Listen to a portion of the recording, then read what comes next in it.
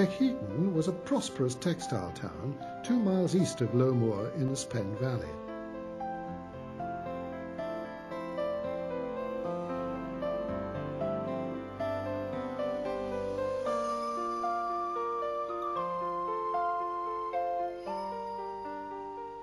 A pan across the town reveals the impressive former Lancashire and Yorkshire Railway station buildings, which together with extensive sidings closed in 1965. On the far side of the Spen Valley was the LNWR station, just visible in this 1964 view and reached by a cast iron and stone viaduct.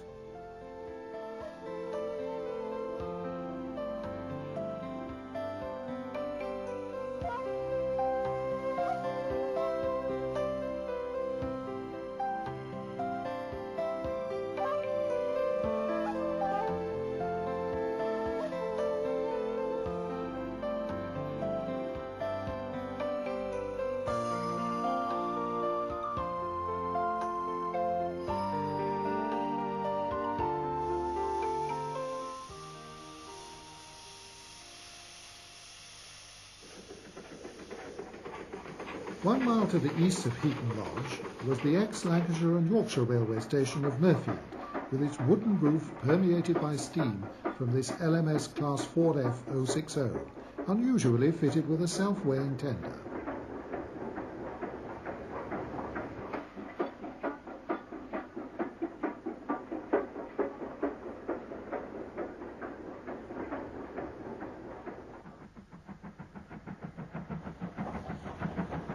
Class 5s and 8Fs were the backbone of freight services, with these two examples crossing at the west end of the station.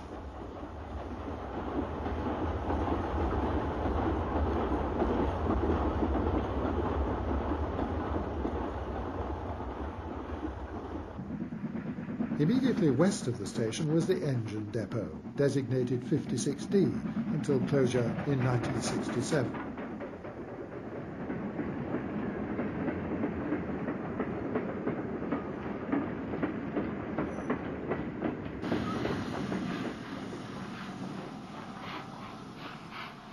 Mirfield received a variety of foreign classes as steam declined, such as this ex-North Eastern Railway Class B16.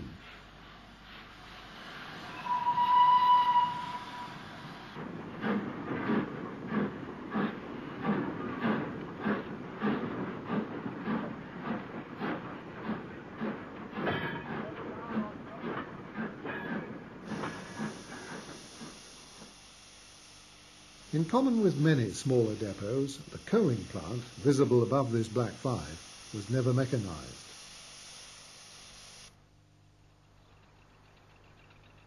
Although coal from the Yorkshire coalfields was the staple traffic, an immense variety of other goods passed through the junction.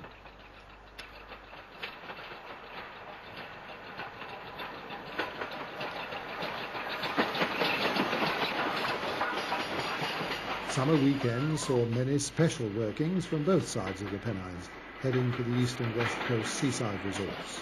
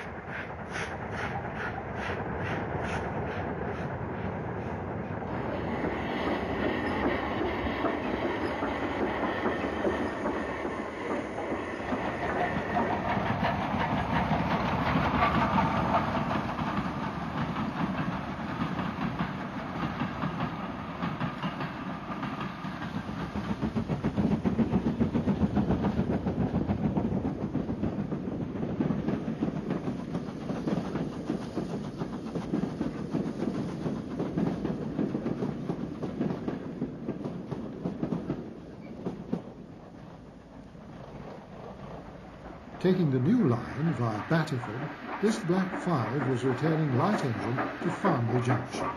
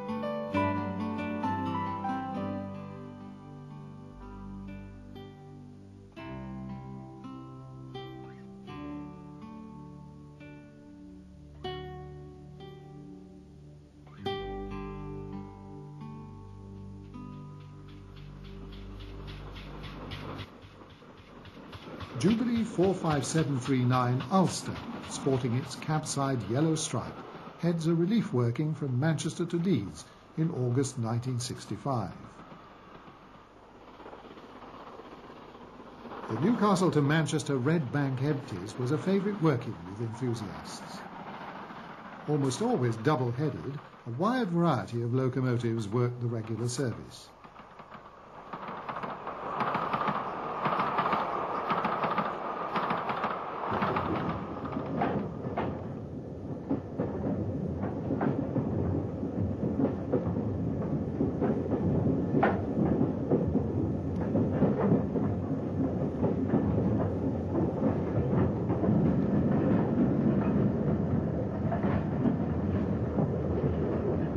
Built by the LNWR in 1867, this depot primarily handled freight traffic, and as 55G, it closed on the 2nd of January 1967.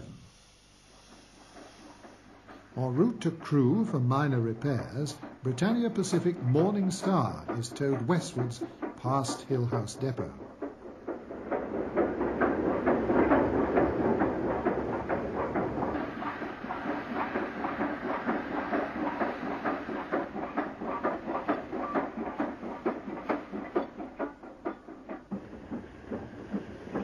Passing one of the many coal trains that use this route, sister engine 70026 Polar Star heads a parcels train to Leeds.